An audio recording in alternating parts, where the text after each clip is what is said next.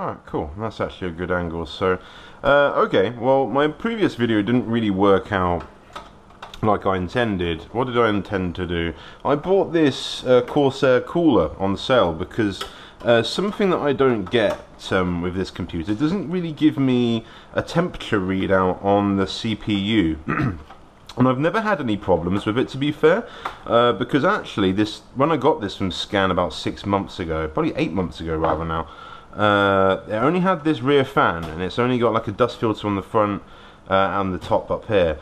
And to be fair, it worked fine. I didn't really have any problems. It only had 4 gig sticks of RAM, and I upgraded that quickly to 8.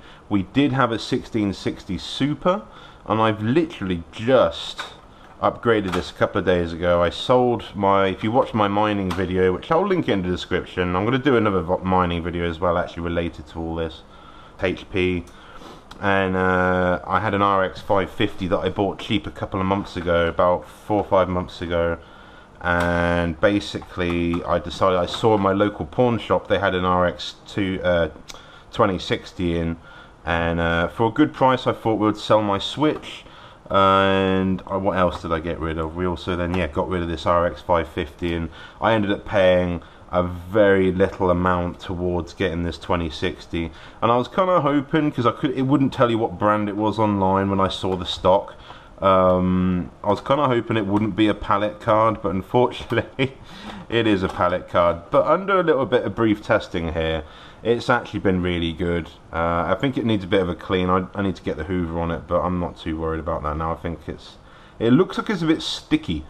The grill looks, it's got sticky dust because I've dusted it, but it still looks like there's a lot stuck to it, which I've not really had that problem with my card, so I don't really know. So the plan is today, I don't know how this will go in terms of editing and what I did with I've got a lot of footage I did before, but I might just put that over and put a little bit at the beginning, and it might not make the full video unlike this one. So because what I actually ran into is I wanted to fit this cooler because what I noticed was that my temperatures were very high. My temperatures were sort of in the 80s, and then we were getting 90s, and I think even now I've got some clip of me doing some video rendering while watching YouTube, for example, which it does fine, it never crashed on me, but I noticed the temperature was getting up to about 105 degrees, if not hotter than that, and I know from my experience that's not good. So what I thought is, I saw this was actually on sale at 30% off at a local PC store, so I grabbed that, and then I basically ended up coming in here. I hadn't got any spare thermal paste, bearing in mind. I ended up coming in here and going, well, okay, we'll fit that, no problem, because I've seen it fits AMD, we've got AMD brackets, we've got AMD mounts, it will be no problem at all, you know, it will be easy peasy. But the problem I had is that, because I assumed the thermal paste to be dry anyway, but I knew this came pre-applied, so I didn't actually end up buying any.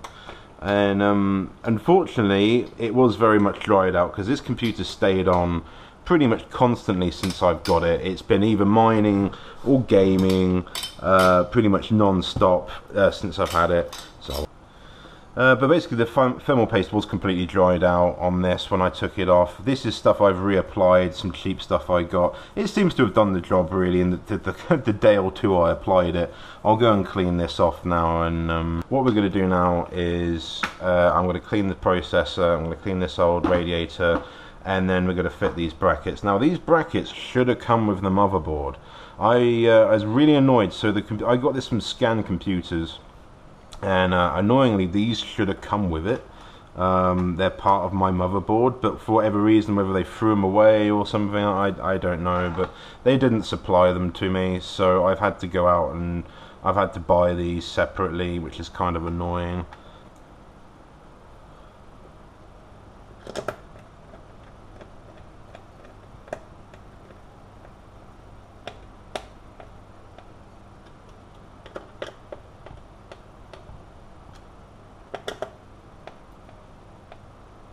I don't want to snap the board or anything silly.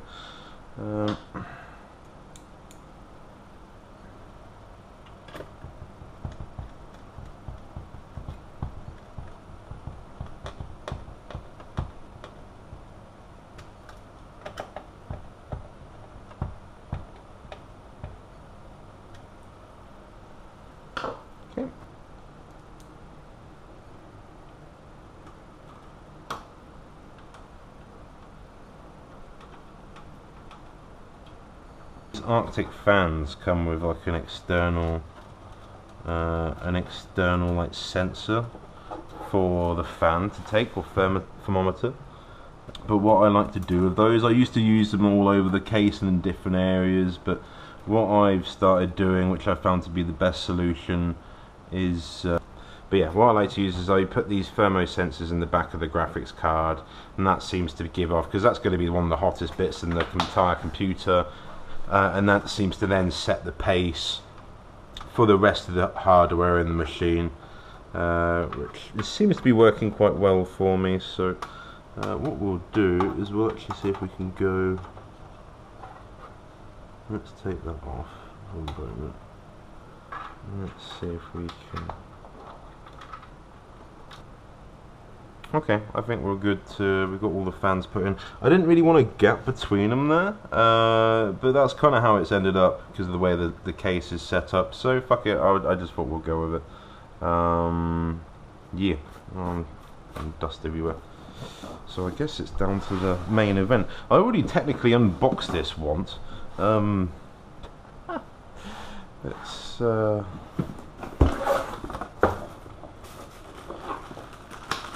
the fans. Brackets. Yeah, no, that's the bracket I need. That's one of them. And that's the other one.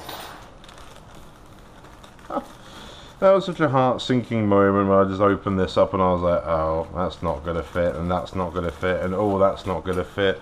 Oh, okay. And then usually I've got spare parts and things, but on this occasion we didn't really have any spare parts, so I'm assuming it's going to be more sensible to mount the radiator first.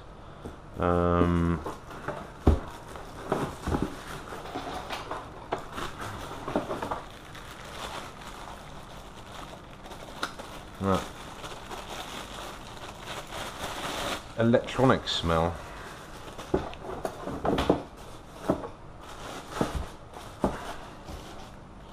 Nice though. I've sort of looked at these for a good while, but they've always been, to be honest with you, for the performance gain, these have always been too expensive. But as I said, the 30% off, I figured that was a pretty good bloody price, so I thought we would have that. So it recommends, stick it up here, my LEDs coming unstuck. They're only cheap. Recommends to have something along the lines of sticking that up there like that, and that should, yeah, we'll have plenty of room for the fans on it as well. Okay, yeah, no, that's good. That's really nice. And I guess the Corsair symbol's the right way around as well, I suppose. Makes sense. Nice. Okay, well, pray for me, people. It should be okay. We've got to take these brackets and things off, but we'll mount it first, I think, which is going to need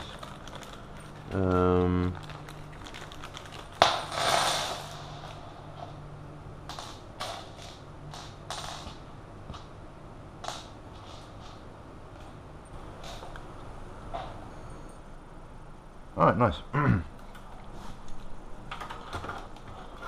Okay, I just had a thought.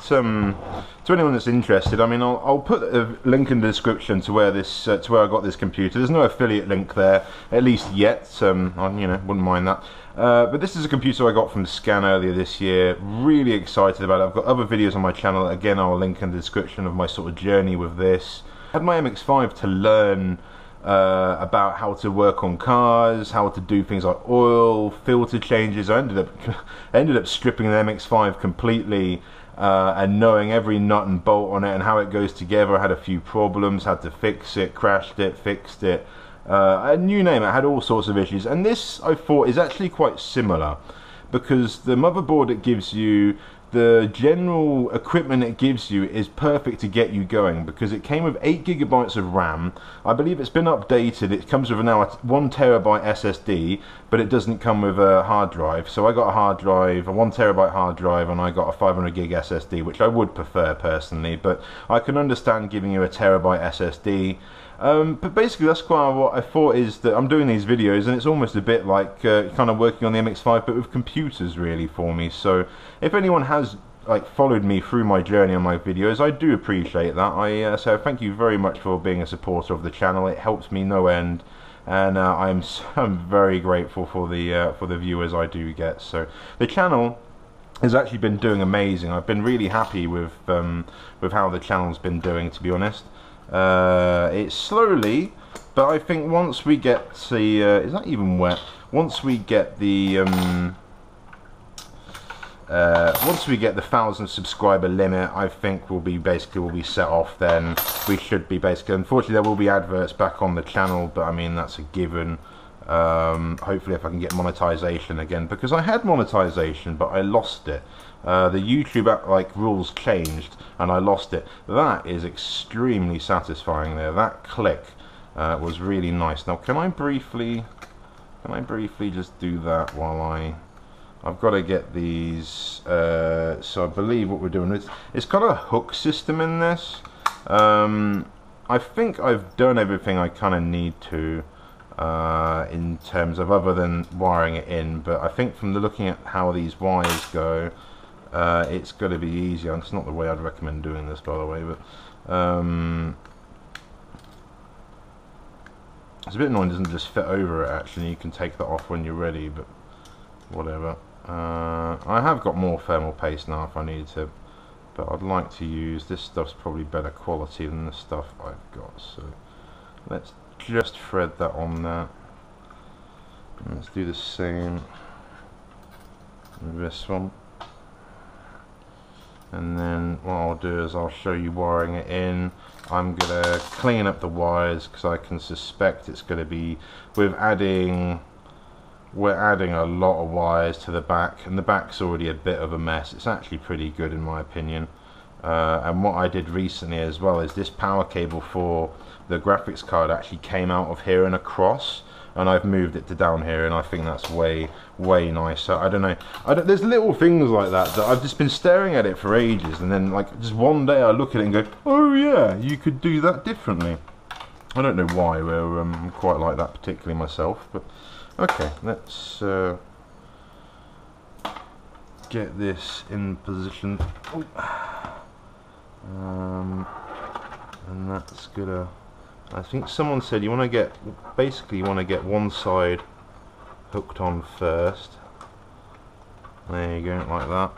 And then I'm going to sort of try and line it up. That's sort of clicked in. I'm going to take that away. Really nice actually. Now I will say the screwing, the thread on the radiator was really tough. If you don't have the correct screwdriver, you're gonna strip the screws on this. They're not deep screws. I don't know if it's like an American fitment. I don't know if it's a Japanese. I know they're different to European, but either way, it was really. They're really not good. So my usual European like screwdrivers are sort of generics, I guess Phillips, or this is a Draper, particularly the brand, but I had to use this other one, which I've tried about 6 or 7 different screwdrivers, and none of them being this sort of big, but basically this was the only one that would go in that wouldn't strip it. I think it was just thick enough on the end that it could get all the end on it. So that's something to be aware of with this. Not really anyone sort of said that. So now we've got basically these are meant to power the fans, which is really convenient, and then this is just to power, I think, the RGB and the pump, or is the USB the RGB? I'm not too sure. Maybe this powers the pump then, and then that controls it. So I believe that goes on up there, which is going to be a little bit difficult to do. Okay, it looks a lot smarter though, I'll give it. I wouldn't think personally it's the same computer, but this goes back to sort of what I was saying just before. I don't know how well this video is going to go together because I'm so all over the place trying to think about doing the right thing and make a video, but basically this is very similar to being just such a modular PC, and you can still get them. It's a good price. I looked around on eBay, on the pre-builts there, on other PC building specialists in the UK, and generally for the price and what you're getting and the motherboard and things, because as an ex-console gamer, I basically didn't know anything about motherboards, didn't know anything about graphics cards. I knew a bit about NVIDIA cards and things, but I didn't know too much. And I just basically wanted something to work, and I had to slowly learn about like motherboards, and the computers I were looking at and I nearly bought had an A320 motherboard in them, and I'm so glad I avoided that. But it wasn't until I researched these parts and what I was actually looking at that I realised where the good computers are and where the bad computers are. And if I'm honest, it was actually kind of not that, there's actually not that many places you can go and buy a nice actually modular PC that I can do what I'm showing you here, and that's actually progressive upgrades as you own it. And if I wanted to put a bigger processor in here, I could, and obviously down the line you could even change out the whole thing for something else, different motherboard and everything. But I really do quite like that. I like being able to tinker with products, being able to do things yourself, being able to modify them and improve them and actually feel and see the improvement. Unlike say your HP or your Dell computers, they're very limited on the upgrades. You know, maybe like an SSD, maybe like 8 gigs of RAM, but you can't do much with them. And if you get a new processor come out, it won't support it. So that's why I'm really happy with getting this, and I'll encourage anyone else that's in a similar position to me to go and have a look at one. Basically, great tool for just cleaning dust. Just get a nice clean paintbrush, something that's never been used for paint and won't be used for paint. And I just keep this in my drawer, and I've dusted a lot of my electronics and things over the years with it, and it's just been brilliant to clean electronics and things that just don't, you know, because otherwise if you're not careful you can scratch, you can mark, you can damage things if you're not too careful. So a paintbrush like that, that's done me really well, and I regularly dust out this computer. So here we go, here we get to sort of the secret of the computer really. I think I've shown this off and on, but I don't know. Okay, that's looking fine up there. We need, so I've actually got quite a lot of, I just have to pull it until we can get something loose. I've actually got quite a few spare, yeah, we're going to have to move that up, so that's fine. I've actually got quite a few spare SATA ports, and also I think there's a spare 8-pin and a few other bits in this, which is quite nice. For a Corsair 450, I've generally been very impressed. I've been very happy with what I've been offered with this PC all round. As I said, it's something I can upgrade, I can change and make things improved. Now are we going to get that in there? I'm actually going to put that back. I'm going to put that back because that sits better. That sits better like that. And then we're going to just put this sort of probably just smashed in there to a degree. Well actually no, it won't kind of reach. It's a bit, yeah, that is a bit, not too tight, but it's tighter than I'd like really, on that. So maybe we can do something. I've got an idea of just seeing if we can tuck this. And this is a lot of it, you're going to kind of use existing cables in the case to your advantage. If we tuck that up there, and what I'm going to do, and I don't look at this doesn't need to be pretty, it just needs to work and be serviceable, and that's pretty much what it is. So as I said, adding these fans and things has basically made it quite messy, where otherwise wouldn't be that bad back here, but it's okay.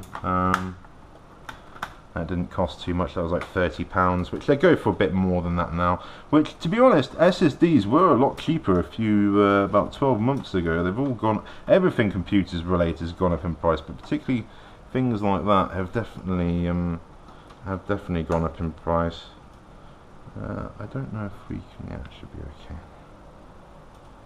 okay. Okay, so it's not the prettiest, but that should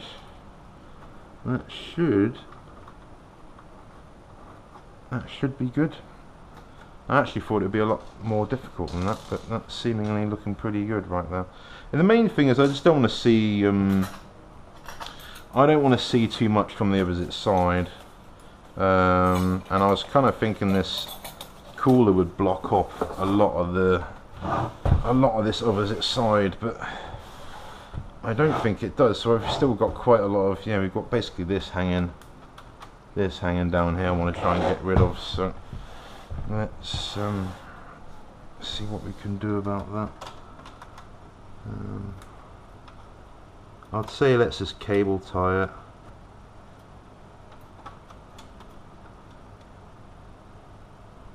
Just around this one. which there was one here before, but I actually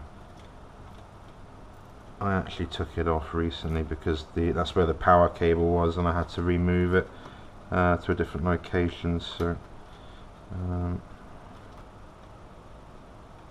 okay, yeah, that's okay. Let's put that.